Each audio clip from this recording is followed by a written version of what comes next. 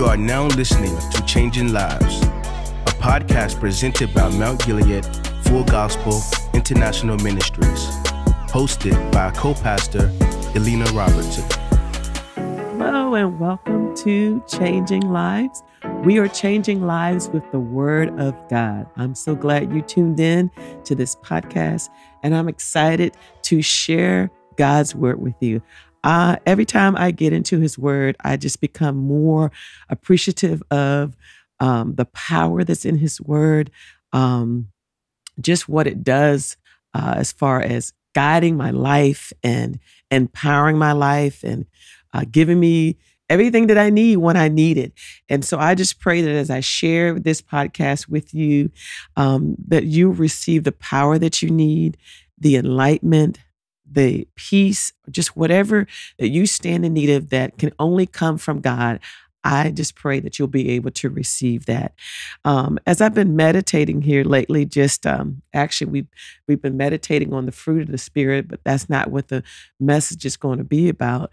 But in meditating on the fruit of the Spirit, we just really began to focus in on how our lives are lives that we live the opposite of what the world lives. So what I want to share with you is just some more this insight and just more of biblically based principles based on living a life of the opposite world.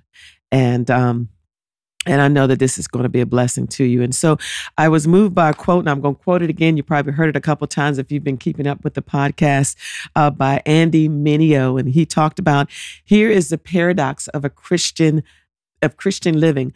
We must give up self-control to gain control. And as I thought about that, I was like, yes, our lives is a life where we're instructed by the Word of God to do things that's contrary to what seems like we should be doing, but yet it gets the results, and I think about the Word of God where it talks about that God's thoughts are not our thoughts and His ways are not our ways. But yet He reveals them to us through His Word. And why does He reveal His thoughts, His ways in the Word of God to us? Because He wants us to think like He thinks. He wants our ways to be like His ways. And so further meditating and see all throughout the Word of God, that's just how He set it up, that we live our lives, we think a certain way that's going to be very contrary to how the world lives their lives. And so when I think of that word paradox, it's seemingly a contradictory to what's being said. Like, I mean, how, if you're living a Christian life, how can you, love somebody that hates you or does wrong to you, but yet the Word of God tells us to love them, and so your automatic reaction as far as in the flesh or in the world point of view, a way of doing is to, tit for tat, evil for evil. You do me wrong, I'm going to do you wrong, or you shut them down. But to come with a force such as love, it's hard for the natural mind or, being to comprehend, to do something so contrary, but yet get just amazing results, and I can just think back of many times when I had an opportunity to repay somebody for the evil that they had done towards me, but yet I decided to love instead of coming back with a rebuttal or a mean or nasty remark. I held my tongue. That's a paradox. Living a life of contrary to get the results that God wants us to get is contrary to the world. And so when you look at paradox, it seems like it's opposed to common sense, that knee-jerk reaction when something happens to you. What's that natural reaction? And oftentimes it's the reaction that's opposite of what God wants us to react to. So it doesn't make sense to us, okay? And so, but yet when you really look at the different paradoxes, it's actually something that is very powerful. It's productive. It produces good results. And don't we want good results produced in our lives? I don't know about you, but I know I do. I don't want to live this life and the results that I'm getting, through my own reactions or, my remedies or whatever it may be is not producing something that brings me peace, brings me joy, brings me happiness, brings unity to my brothers and sisters and others who are in this world, And so, and I'm also reminded of the scripture where it talks about we're in this world, but we're not of this world. And what does that mean? It means we're not called to act like, the world does. We are called to act like our Father. And, I heard this particular story about this Buddhist that was studying the life of Christians. And he, in his observance of the life of Christians, he observed of course, he had the study about Christ, and he noted, yes, it's a good life, it's a great life, it's a powerful life, but one of the comments he gave to his constituent was that, but you guys don't act like you're Christ, and what a terrible testimony to have on our behalf that we're Christians and our lives should be like Christ and emanate all that his life is about and all that he does and all that comes from out of him, that in a general sense of observation, we don't look like him. My goodness. And then it made me think about, if I were to ask you, is there somebody in your life that you could look at as a Christian, look at somebody that's a Christian, somebody that emanates the love of Christ? Could you think of somebody? And I actually have quite a few people that I can think of, and I'm thankful for that, that they can actually be like mirrors of Christ to me, that when I look at them, I see the love of God. When I look at them, I see just perseverance and commitment and dedication and serving and living for God. And that when I look at them, I can go to the word and see their different characteristics and, nature and ways that resemble the word of God and that resemble Christ and resemble our Father.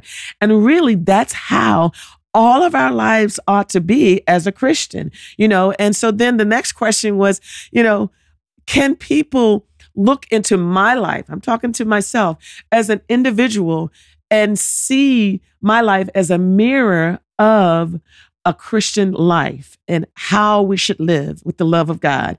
And, and I actually, believe that, I would like to think or I pray that, that it's a mirror, but I know that I have flaws and I know I have ways that I need to work on, right? And I believe we all do, but it's not on me to necessarily pinpoint your ways, your errors. It's really my, or should be my goal to really focus in the ways that I need to work on to make them resemble more of a Christian life, to make them look more like Christ, right? Because we should be his mirror image in the earth today, right? And how many know that our lives speak louder than words? When somebody's talking a good game, it's like, yeah, good. But then the next thing I'm looking for are, where are the results? Do I see that you are living what you're talking about? Because we can talk a good game. We can talk really good, and we can quote scriptures and we can have that form of, but we deny that power when we don't allow it to take root in our lives and become a part of our lives to the point where it's undeniable that this is the life of a Christian, and to make it also not only undeniable, but desirable. I desire to live like this person who lives like Christ because they're showing me they can live that life in a world where there's so much opposition, and that's really what it's all about. And that's what I strive for every day, to live a life, to be a clear mirror of Jesus Christ. And so how many know that takes a process, and it takes a continual process at working at it. I think about even this Christian life, it's not an easy life. It's a blessed life, no doubt. And there are many blessings, but the word of God tells us that, in this world, we're going to have tribulation. We're going to have people that treat us wrong. We're going to have people that misunderstand us. We're going to have people that despitefully, that intentionally do us wrong just because they hate us, because we bear the name of Christ, because we're the ones that are standing up for, our lives being lived to glorify God. And there are people who despise that. And so they will do things and say things to plot and plan against us, which is they're only doing with what their father, Satan, the enemy, the devil, has put them up to do, and so, but this life is a life that as we commit ourselves to God, and to live this Christian life, we're also signing up for persecution. Yeah, we're signing up for life eternal.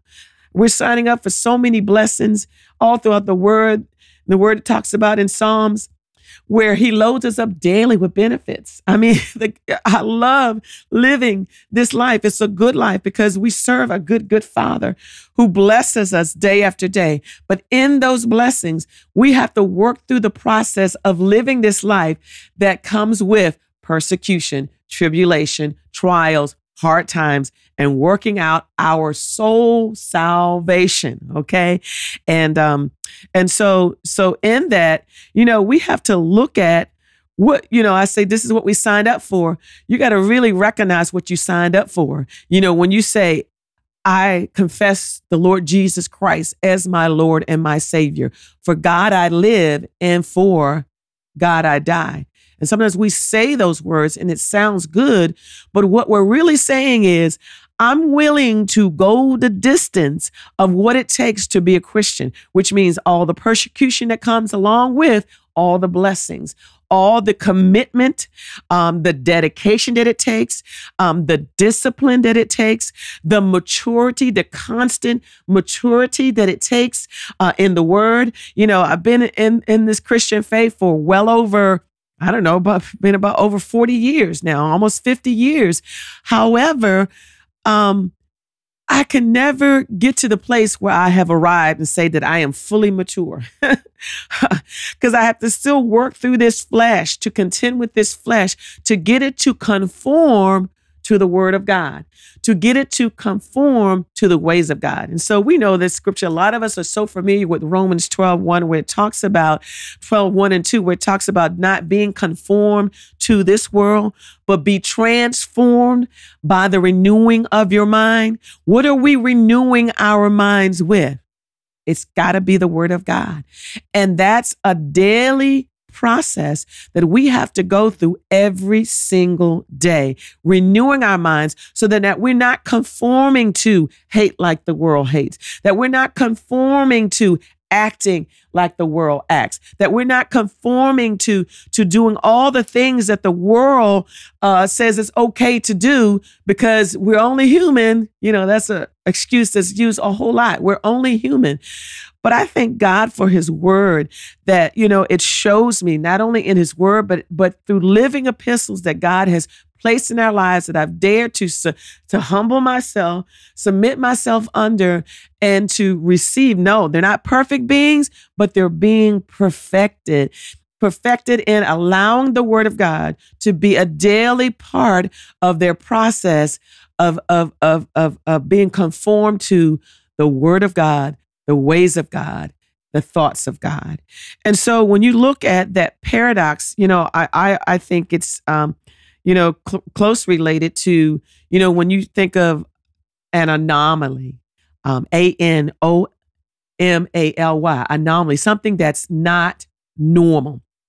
Now, there's a difference between something is an anomaly and something that's abnormal. Because when something is abnormal, you're saying that that thing is bad. Something's wrong with it. It's totally wrong, and it doesn't produce good results. When you're talking about an anomaly, what you're saying is it is not the norm, but it does produce good results. It's another word that you can say, a mystery. Mystery is not bad, because that's how God has many mysteries that he has presented before us, and he wants us to partake of it. And it is through his Spirit that he reveals them to us. And so living the Christian life is a life of, it's an anomaly. And when I look at the word anomaly, it reminds me of a saying that I hear so much throughout the earth today. And that is the phrase, can we normalize? And then you tag on, can we normalize what? Depression? Can we normalize, suicide? Can we normalize these things? And I would hear it, and for some reason, it never sat right with me, because I would immediately go to, okay, so is it okay? And that's what we're saying, that it's okay to embrace that everybody's going through it, and let's accept this, that everybody's going through it, let's accept that, this is the way that it's going to be. Another phrase, this is our new normal. No, I could not accept that. That's, the things that we went through with the pandemic and things shifting and changing. Yeah, there were certain things that would never be the same again, but I didn't receive that pattern of life that came out of that as my new normal. Come on now. I'm thinking about the word of God that talks about how we ought to always be abounding in the work of the Lord, that we grow from faith to faith and from glory to glory, right? It gets better and better and gooder. That's the life that we live in Christ Jesus. So when you tell me to normalize something that I see throughout the word of God, that God is not promoting. God doesn't promote suicide. He doesn't promote mental illnesses. When you look throughout anything that to him was abnormal, he went after it. He went after to heal, to deliver, to set free. He spoke the word. He trained his disciples to not be okay with things that were not aligned with his word. And so when you tell me to normalize depression, what you're telling me is make it okay for people to be depressed. Then once you do that, then we can go through the process of trying to help them. No, that's not what the word trains us to do, I'm thinking about the scripture where it talks about, for this purpose was the Son of God manifested to destroy the works of the evil one. And so my thinking is this, that if Jesus was manifested to destroy the works of the evil one, and we have been given the charge that we shall do greater works than Jesus, that's a heavy weight right there. But that means that we can do greater works than Jesus did. So what did Jesus do? He healed the sick. He raised the dead. He set the captives free. He ministered to those who were outcast and downtrodden. He did all of these things, but he never went to the place where he was like, okay, I'm going to accept that all of y'all have this, right? And that we're going to work along with that. No, he never worked along with it. No, what he did was he went after it. When people were sick, he didn't put up with the sickness. He came to heal, to set free and deliver.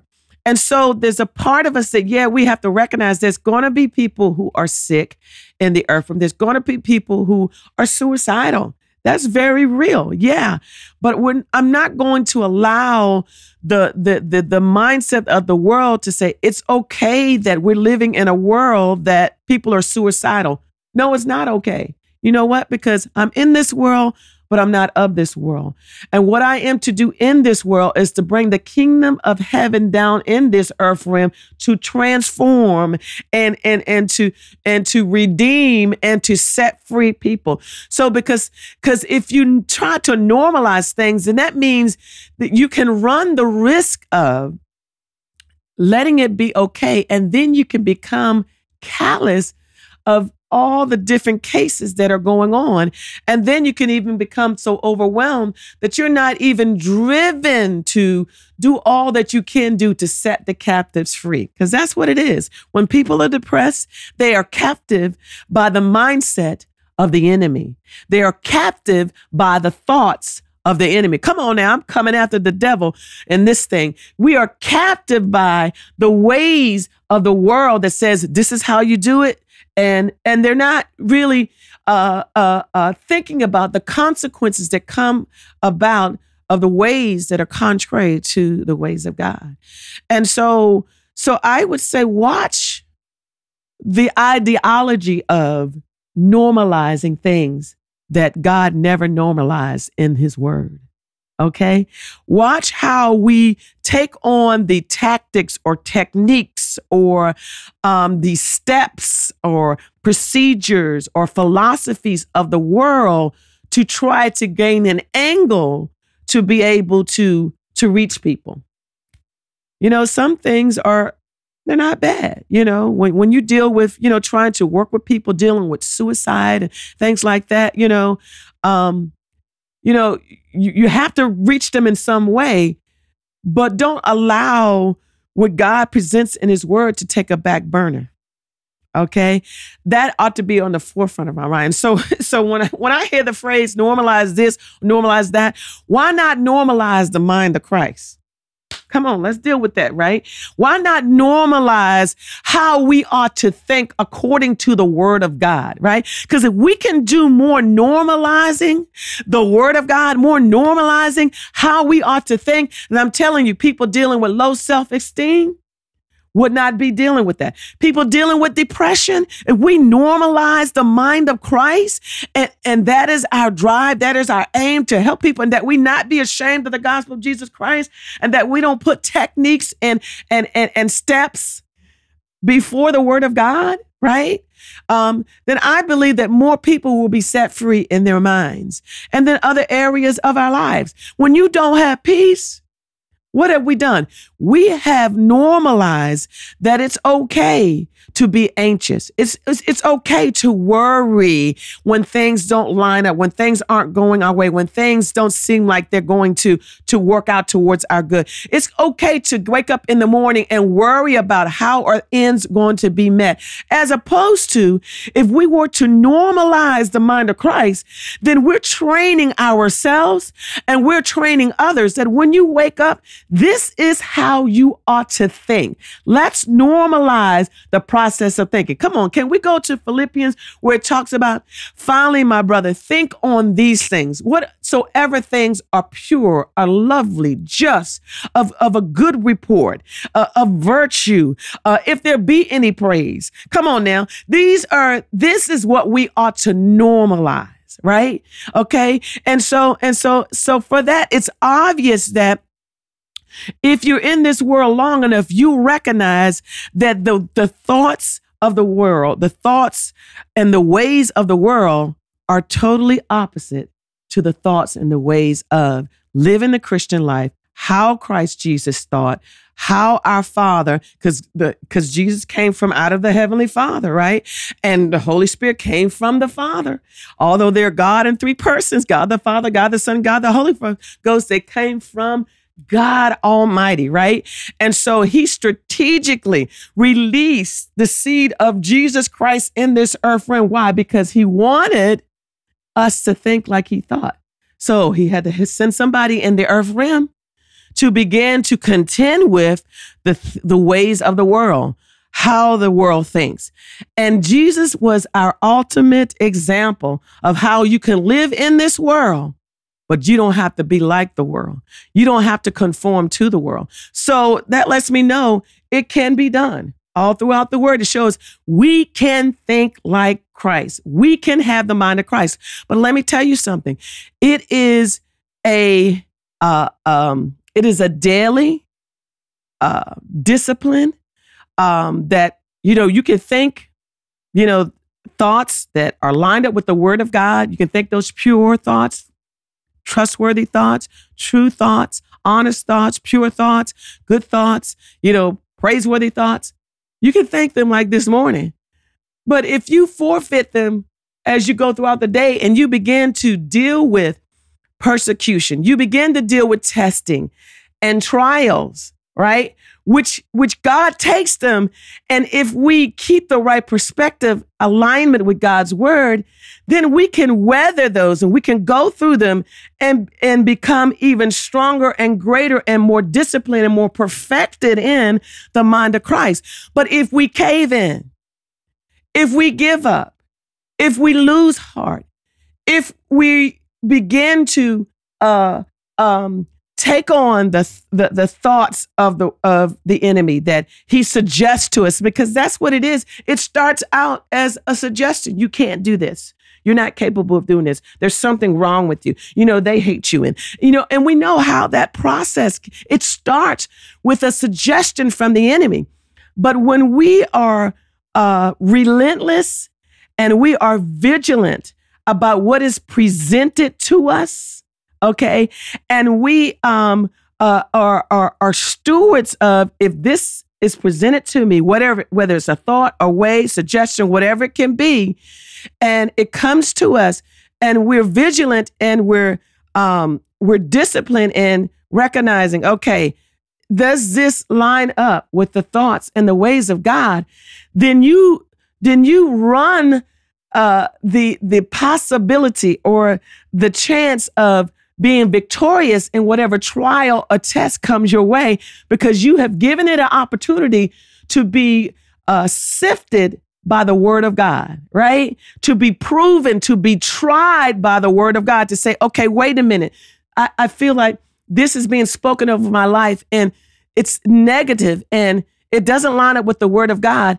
Do I accept it or do I repel it because I take on what the word of God says with me? And when you repel it, you pass the test. And what happens when you pass the test? You graduate to the next level and you become more perfected, right? Oh my goodness. This is living the life of having a paradoxical life, okay, in Christ Jesus. And so when you look all throughout the word of God, we are challenged. The ways of God is that there is an invisible realm, which is in the spirit. And there is a conquering realm that we have. And there are things that we do to gain victory, to gain that. And, you think about, you see, the unseen things. And when you see the unthings, you see, just like Elijah was talking, praying for his servant and asking God to open his eyes that he can see. And they were in the midst of the battle where the enemy was coming up against him, and his servant was seeing in the natural, and he saw the army coming up against him. But Elijah prayed for his servant to say, God, open his eyes that he can see that those who are for us are greater than those who are against us. And when his eyes were open, he began to see the unseen realm. Okay. And that's what that paradox is, that we have to see the unseen realm so that we can gain the victory to see what God has in store for us. If we keep our eyes on Jesus, the unseen realm, if we look to the things that God has prepared and planned for us, then we're able to see that God has some good things prepared for us. He has an expected end. He has a victorious end. But when we look in the natural and we see, oh, this is against us. Oh, this is not lined up. Oh, this is not here. Or this needs to be there and it's not. Or this hasn't gotten there yet. Then we become discouraged. We become disillusioned because we are going with the sight, the natural sight that the world has indoctrinated us with. Now, of course, we live in the world. We know we got to do natural things, but I'm talking about when we literally walk this Christian life out, we have to begin to see past the natural and look into the supernatural. And so, Paul, he talked about it all the time, where he talked about the different things that he was able to do. And he talked about how living the life of Jesus Christ, serving God. He said, to live for Christ, he talked about that he'd rather lose his life. He said all the things that he's gained in this earthly realm, he counted it all dung so that he can gain some things in the supernatural. And so, so I just want to encourage you, that you meditate more on this life that we as Christians should be indoctrinated with. Because it's the word of God. If we're going to really live the Christian life, are we going to really do this thing? Because if we really are, then we got to realize that we're going to be in this world, but not of it, that we're going to be like strangers in this world, because the things that we're going to do in this world, if we're living it according to God's word, it's going to be strange to the world. It's not going to line up. We're going to stand out. Okay, but I'd rather stand out in the world and have God for me and on my side than to stand in the world and to blend in with the crowd and I not live a victorious life because I choose to go with the crowd and to be a people pleaser and to go the ways of the world, to be conformed to how they handle turmoil and how they handle persecution, to be conformed to how they handle the enemy. When somebody comes up against you and does things wrongfully towards you, I refuse to allow the enemy to get me to play dirty like he does, right? I'd rather use the things that are in the supernatural to get the victory that God gives me with ease, really, and gain that victorious life and have the peace that God intends for me to have in this world. So I encourage you, I provoke you to go and study, go to the Beatitudes, look at all the things that he poured out. Blessed are the pure in spirit, for theirs is the kingdom of heaven. It's not talking about being poor, not having money. It's talking about having a spirit that's got humility, that's humble, that's meek, that's not trying to be all puffed up, that's not trying to make your way, that's not trying to be famous so that you can get this or get that. No, he talked about those who mourn, those who may be going through different things, and you're going to be comforted. Why? If you allow your mourning to be in Christ Jesus, he'll give you beauty for ashes, the oil of joy for mourning. Come on. And when you do it God's way, but when you do it the world's way, there is no hope in that. When you do it the world's way, then you begin to internalize things and allow yourself to be self-destructive, because the way God has set this thing up, He wants us to allow ourselves to live from the inside out and not from the outside in. Come on now. And it just goes on. It talks about those who hunger and thirst after righteousness. He said they shall be filled. When you hunger and thirst for the things of God, you're going to be filled.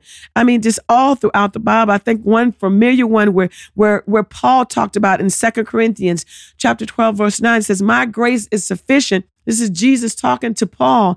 And he said, for my strength is made perfect in your weakness. How can I be strong when I'm weak? It's when I allow God's grace to empower me to do the things that I can't do in and of myself. When I do it God's way, when I don't try to do it within my own strength, because my own strength falls short. My own strength it's got limitations. There's potholes. There's weaknesses that I cannot make up in my flesh to gain what I need to gain. Not any lasting thing, not anything that's going to sustain me, right? But when I get lost in him, when I recognize my weakness and that I can't do this, but when I recognize that I can do all things through Christ, then what do? I make an exchange of my weakness for his greatness, for his strength. It's a powerful thing.